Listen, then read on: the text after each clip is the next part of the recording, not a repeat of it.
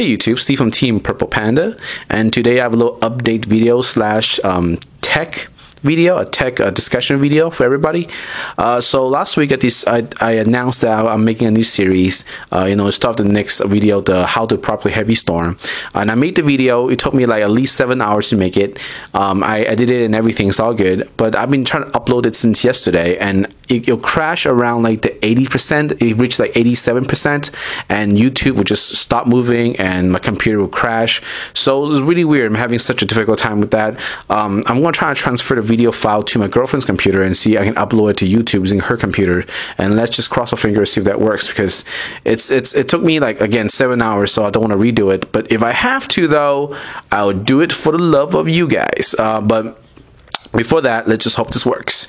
So in the meantime, I want to talk about a little bit about the meta and about my deck. So you guys know the new stuff is coming out very soon. Like, I think it's a week and a half. A sneak peek is like I'm not sure what a sneak peek is. I know it's really soon.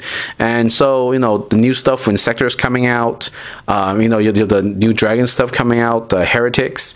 So with all that said, everyone's deck is certainly going to change. But before that happens, I want to take this opportunity to talk about my deck that I'm using currently, and I've been just winning all my locals. I'm pretty sure I won all my locals so far for the past 3 weeks. It's pretty awesome. I think as of right now, I hit a very nice niche with my Insector deck, and I want to talk about not the deck itself, but just some of the tech choices and some of the conclusions I have with this deck in this meta.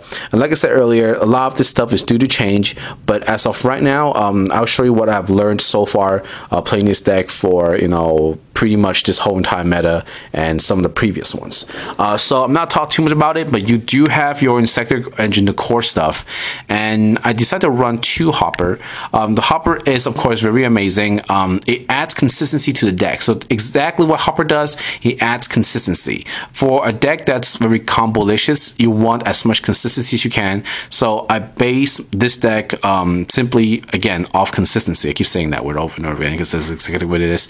So you have 2 Hopper. Once Gruff come out, I'm probably going to replace 1 if not 2 Hopper for a Gruff. The thing about it is that Gruff does allow for massive XYZ spam, so you can run your Paw of Avarice, and you can just spam tiers and all that good stuff. But also consider that Hopper itself is 1700, and that with a sword is a beater. So I know, maybe 1 Hopper and 1 Gruff, so that's something to play with. I wonder what you guys think. If you guys play Insector, you want to take these out for Gruff, or just keep them in and add Gruff, like a 3rd Gruff, maybe. I don't know. What do you guys think? Alright, so I also played the Torgai engine. The only synergy the deck has with Torgai is that it brings out Sangan. Even though that's very minuscule, it's actually very crucial. It adds so much consistency to the deck. A lot of times you will have your swords, you have your lances, you have all this stuff, but you don't have a monster. A single Torgai can change that. Like it just makes you feel good. So because of that, I only run 2 Torgai because her only main job is to get out Sangan. Yes, I do understand there's a possibility for me to have some dead Torgais in the deck, but my solution to that is simply summon it and XYZ away. But a lot of times that never really hindered me after all this testing. I played 3 Torgai at one point. It's not bad, but I feel like that it kind of clashes with the deck a little bit, where it makes there's too much options, and where you only play 1 option, having way too much option in your hand that you can't play until next turn, it's not that good. I'd rather be something else. So I think 2 is a good number for this deck. Hand traps. 2 Veiler, 1 Maxi. Maxi is slowly getting not as good, mainly because windups, yeah, you need Maxi to stop windups, but people are not really playing windups that much anymore. Windups is slowly falling off the map.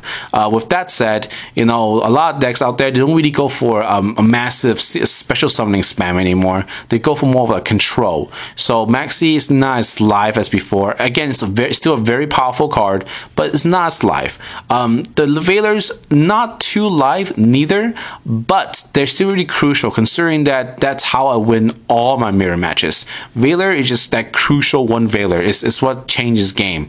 With that said, I might change this hand trap around a little bit, maybe 2 Maxi 1 Veiler, maybe no Maxi 3 Veiler. So we don't really mess around with that, especially when the Heretics Dragons come out. This number is going to change. So definitely, you know, let me know what you think. I found for this deck, 2 Veiler, 1 Maxi, perfect. I want to know what you guys think. So boss monster, you have your Gorge, you have your Dark Arm. With the Tour Guide, Dark Arm is never dead. I can guarantee you that. Now for the trap setup, 2 Solemn Warning.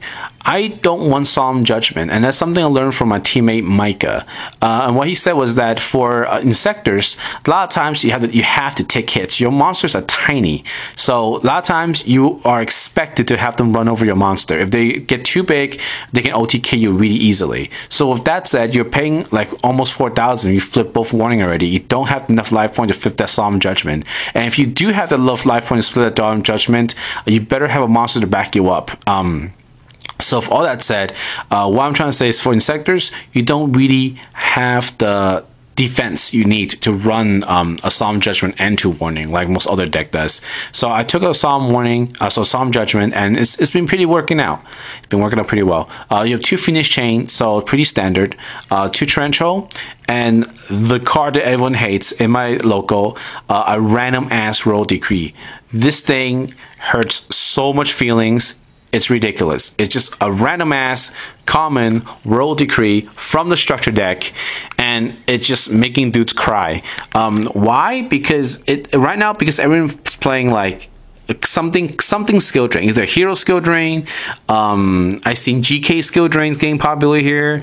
I even see a GB skill drain. I saw, of course, your Dark World skill drain. So everyone and their mothers are running like, you know, skill drain. D Prison's making a comeback. I've seen Boundless getting a lot of play right now in my meta. So this one random ass decree does amazing work. A lot of times, if they have like 3-4 back rolls and face decree, I summon my monster, destroy all their back row, pop my own decree, and then I set my traps and they're alive. I've done that so many times in top 8 and top 4 matches. It's ridiculous. But this random ass decree, it does work. So if you're playing Sector, definitely test it out. You know, change your trap count a little bit and throw in one random ass decree, and you'll be so happy when you see it and your opponent sets 3. It's just amazing. And again, of course, in round 1, if they play against Insectors, they do not expect this random ass decree. So it's random ass decree for the win. All right. So spell count.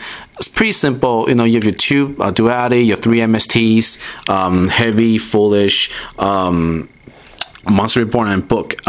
If you notice, I decide not to run Dark Hole. I don't feel Dark Hole is that important in this meta. A lot of times you Dark Hole like one monster. Sometimes it can be really powerful. You know, if they have a Thunder King, you can't get around, you want to smash the Dark Hole. But I found that in a lot of times I can't get over the monster, and the Dark Hole is just there for no good reason. Not to mention there is Starlight Row. There's a lot of Starlight Row because again, the random ass, you know, skill drain everywhere, and you have the Random Decree over there to take care of skill drain. But anyway, you do have people playing skill drain, so you have them running a lot of static roads, so that Dark Hole is very, very risky every time you use it. So I decided to take it out, and instead I decided to play 2 Forbidden Lances. Lance is amazing for obvious reasons. You have your 2 Excalibur to combo well with the Hopper and everything else, and you have the Mind Control. So this deck, I built it around a few ideas. Rather than going overly aggressive, I want to simply build towards consistency, protection, and build it towards around this Random Ass Decree. So yeah, thanks for watching, guys.